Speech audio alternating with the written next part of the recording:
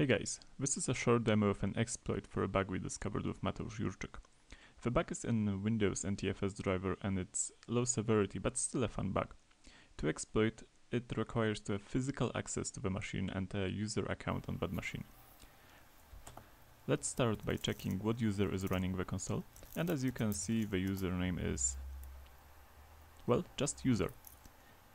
And as you can see, I have a file named NTFS exploit in the directory. This is of course the exploit and it requires the name of a specially crafted NTFS volume as an argument. For example, if I run it with disk C, it won't work. This is where the physical access comes in. If I plug in this USB stick with the specially crafted volume, Windows will happily mount it and assign a drive letter to it, even though the user I'm running as doesn't normally have the rights to mount a volume. As you can see, Windows assigned letter G for this volume. Now let's run the exploit for disk G.